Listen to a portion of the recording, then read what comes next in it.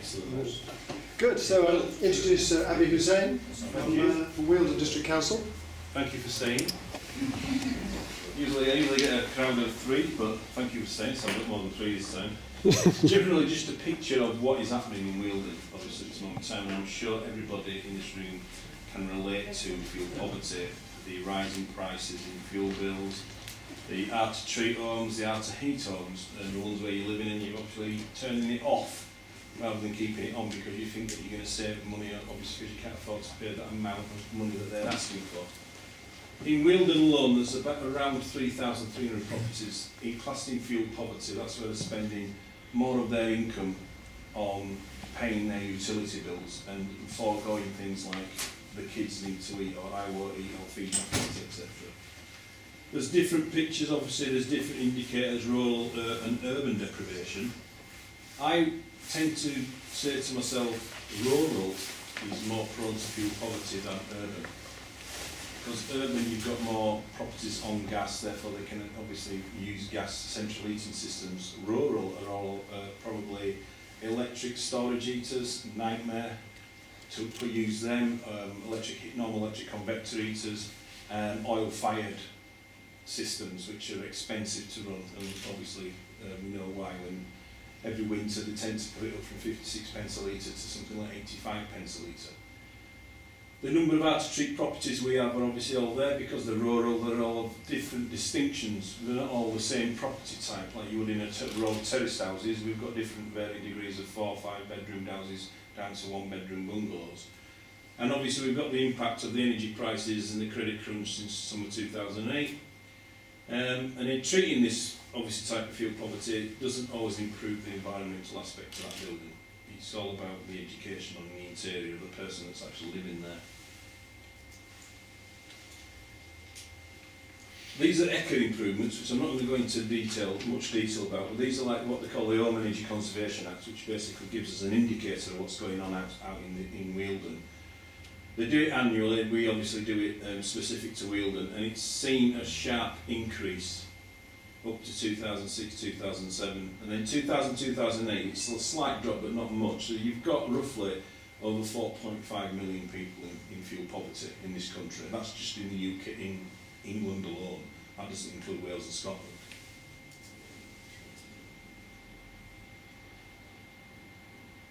You know, I think I've got the wrong slide up here. There were 3 presentations on your thing, and I actually never asked you which one. Is this the wrong one? Yes, I believe it is. It is. It should be any year fuel poverty. Yes, it is. Yes, it is. The wrong one. Is that what you mean? Yeah, I think it's some at the beginning of it, it's all about some Earthman information. I'll put that one up. Is that the one? Yeah. Yeah. It must be that one. Sorry about that. It's just me. I've got that many on there. Right. Okay. Current issues. The delays in the energy supply funding schemes due to a huge uptake in winter energy savings trust schemes on hold. The energy savings trust being like the warm front schemes, where you used to get upgrades to boiler system, heating systems. They changed the criteria this year so that more people or less people could access that funding. They dropped the funding from £400 million to £110 million.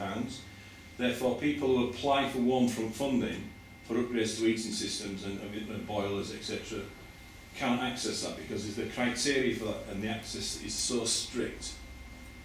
The uncertainty in energy supply funding for next year will change because at the end of 2012 we changed from what we call a cert fund, cess fund, which is utility money, to something called the ECO, which is a good sounding name, but it actually means energy company obligation.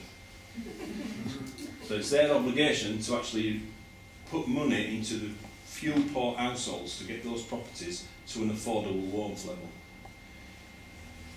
Energy efficiency schemes, well, you've got the energy customer, which is the cert like I spoke about, and the cess. The cess means carbon energy reduction schemes, which means they only go to deprived areas. Now, that's one thing that I have a bit of a hula about, because they say that in indices of deprivation, Wealden doesn't have any areas that are in deprived areas, i.e. Wealden, everybody in Wealden and everybody in the south east is all rich.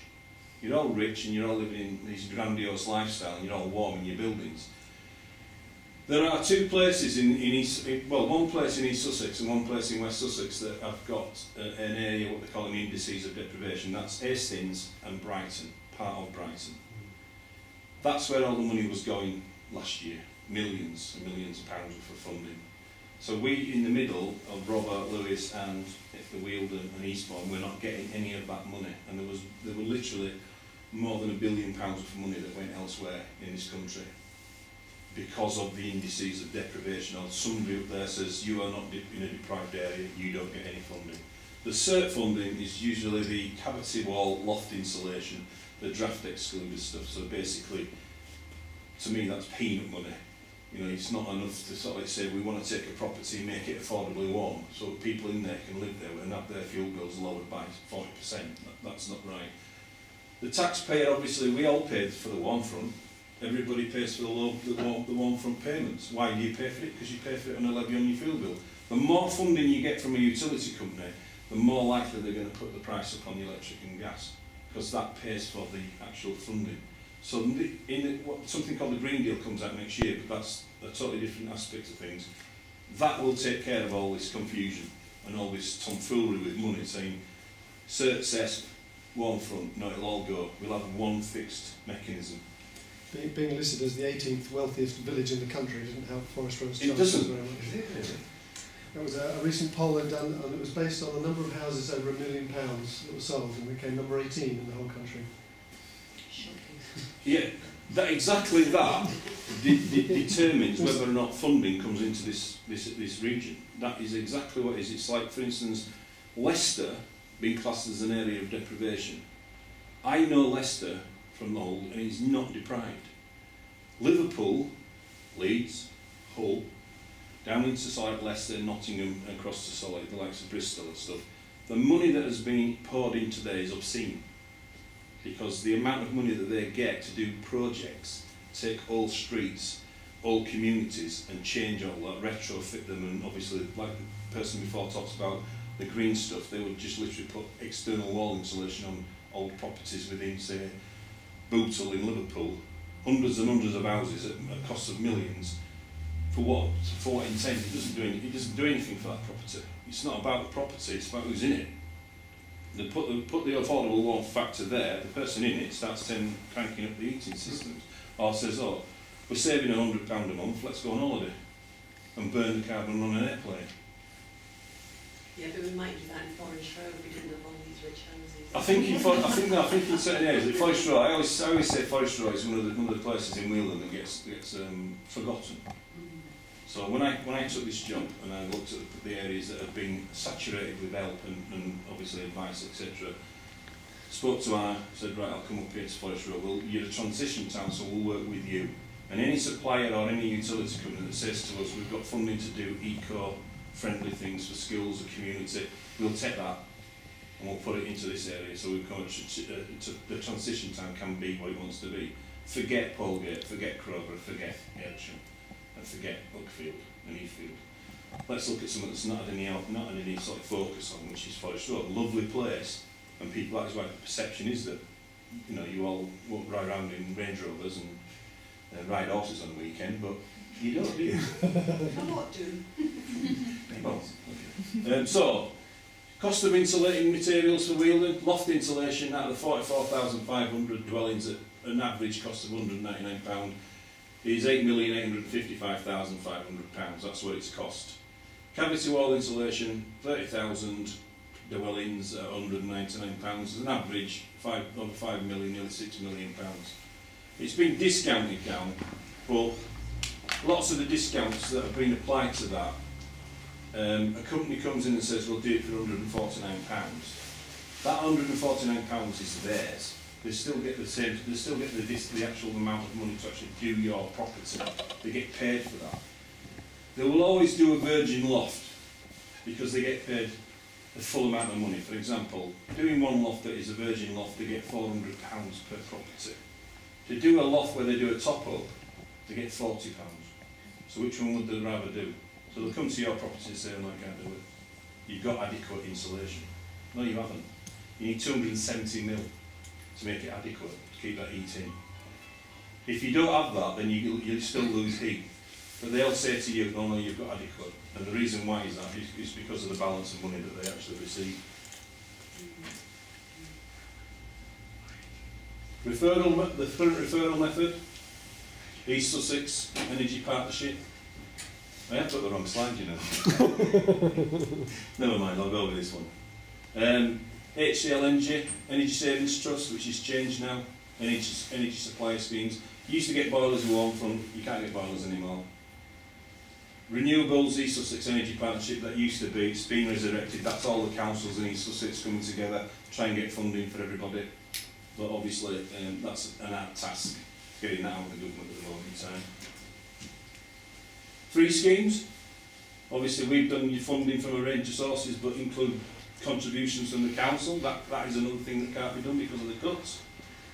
And how do we pay for £14 million of insulation in Wealden? Because there's still a lot of houses out there that need doing. Not loft and cavity. The houses that need doing are the ones that are of unusual type, which is like external wall insulation. The 500-year-old building. You know, the ones that need internal wall insulation because the council planning won't allow you to change the front of the building or the outlook of that building. Then we'd need some large income generation. Next year there'll be different mechanisms in place that suit the person's property rather than suit their pockets. Obviously, we have had examples of Chichester getting loan schemes where you get up to £4,000. But people can't take loans on anymore. They can't afford it. There's a fine line between that. South Gloucestershire tried it with an interest of 3%, put people in debt. Because the loans, obviously, when they want the loan money back, they're asking for it, people can't afford it. And obviously, you still require substantial investment because you've obviously got to pay for 50% of it doing. They're not going to give you nothing for nothing. They're going to say, well, yeah, you can have, say, solar panels on your roof, but it's going to cost you 10 grand. Yeah, you can have a new boiler, but you'll have to put 2 grand towards it. It's a no-brainer, really. They're not actually helping you. They're still keeping people in fuel poverty. That's the end of that one, but I'll carry on. Can I just change it to this one? I've got time. Yep.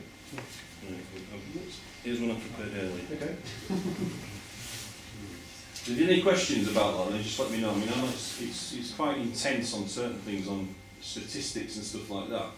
But talking in layman's terms, if we are to drive fuel poverty down, we make homes affordably warm by doing the basics, by looking at the fabric of the building. Not the PV on the roof, not the biomass boilers, not the solar thermal or the air source heat pumps and stuff like that. Oh yeah, they're all attractive to have and they are really nice to have.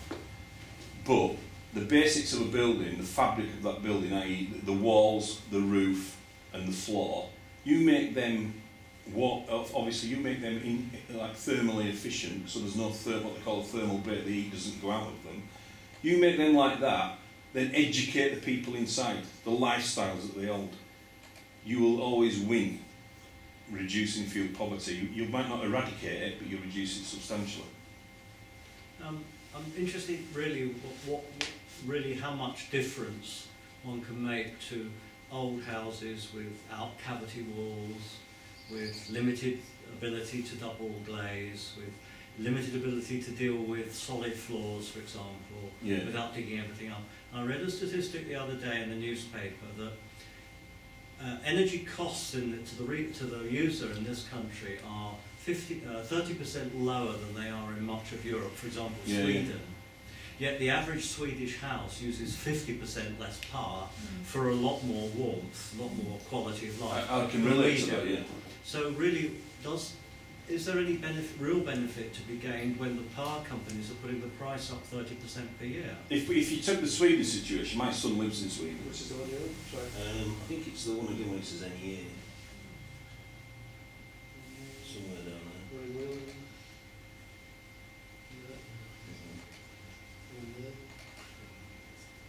No, it's actually probably down further down.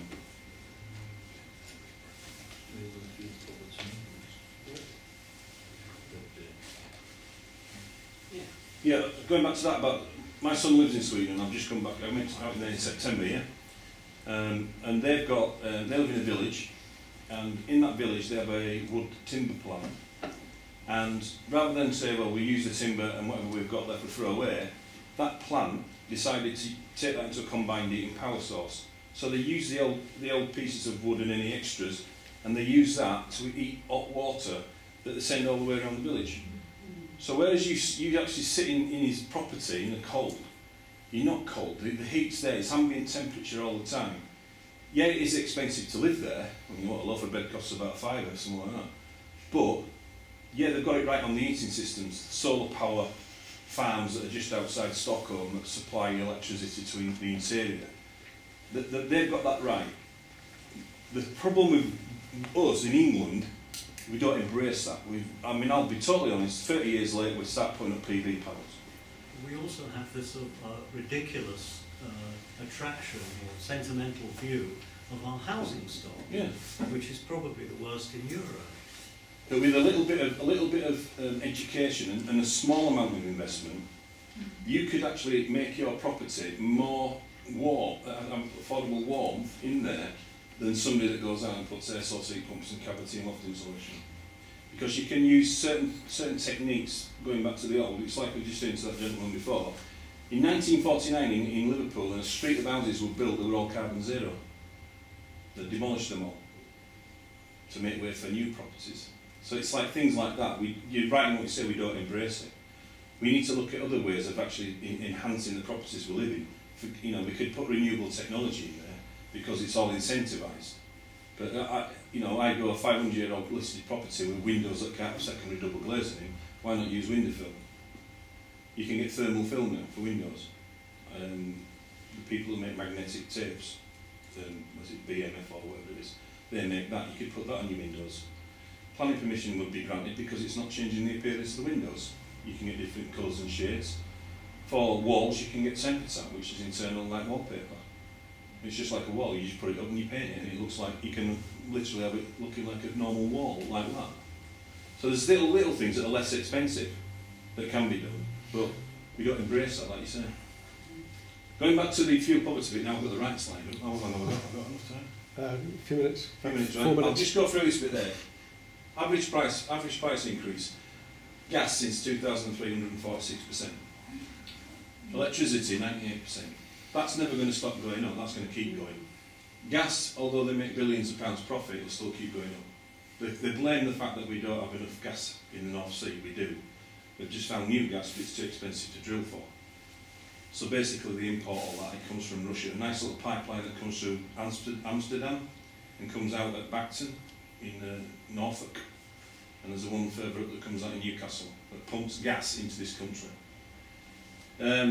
Combined gas bill in January 2003 was £572. What is it now?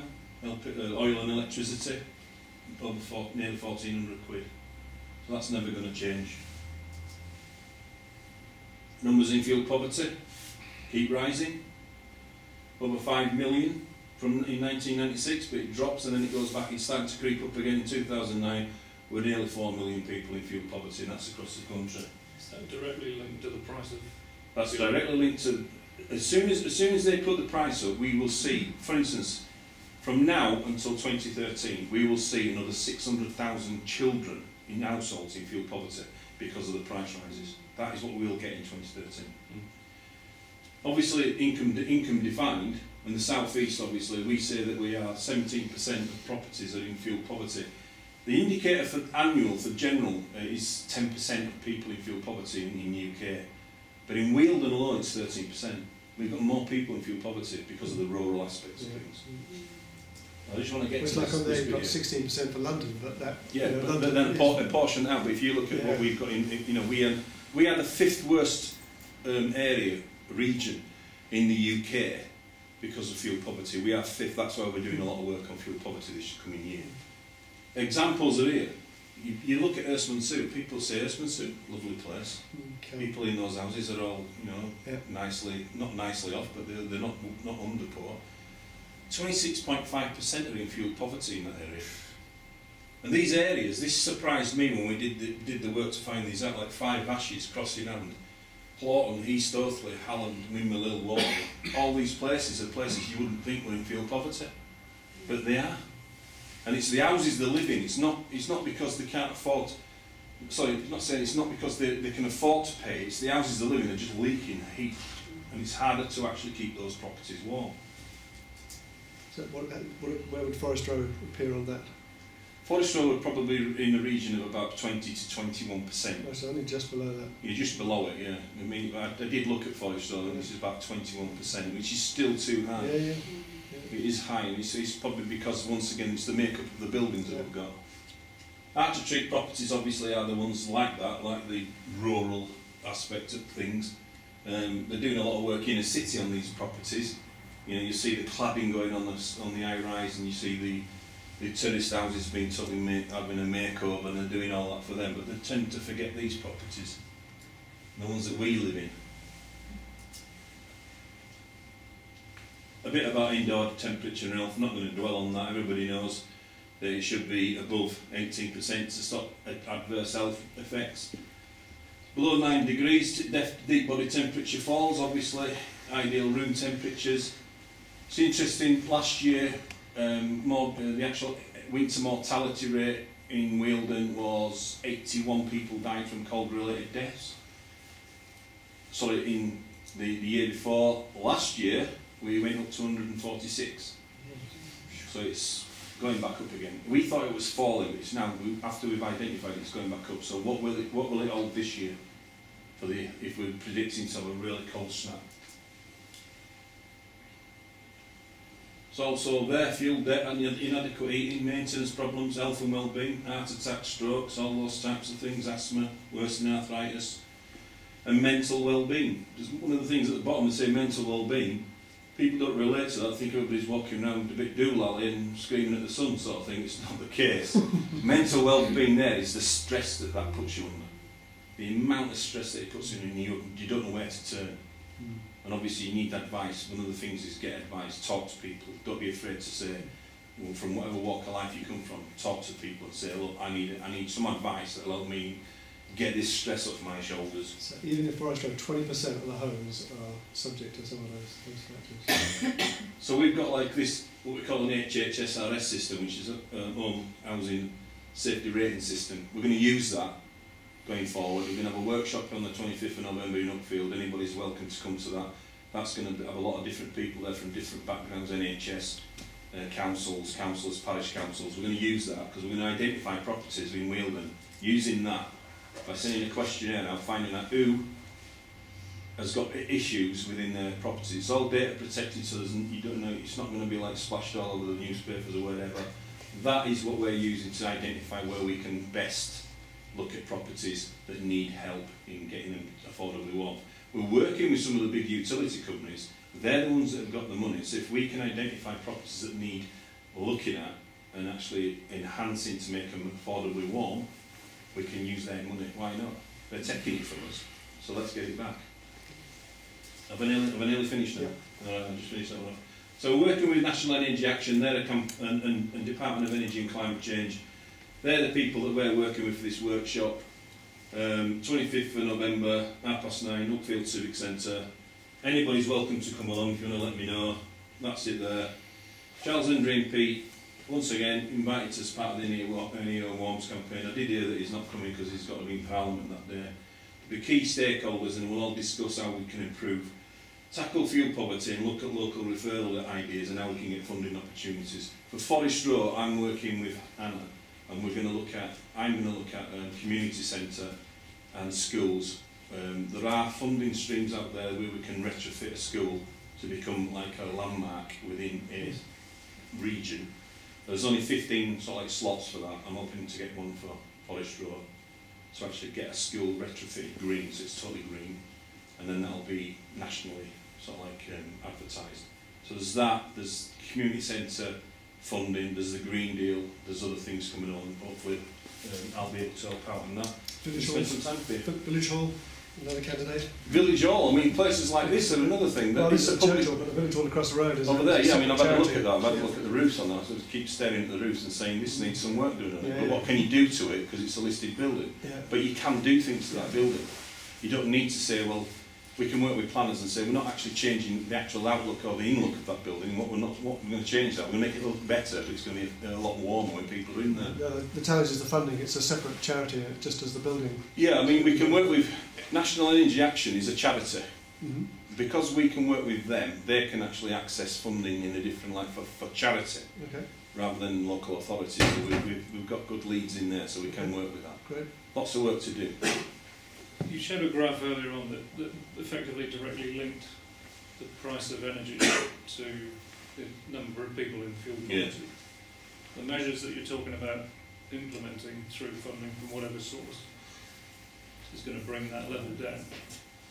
But there must be a point at which, once the price of energy passes, everybody's back into fuel poverty again.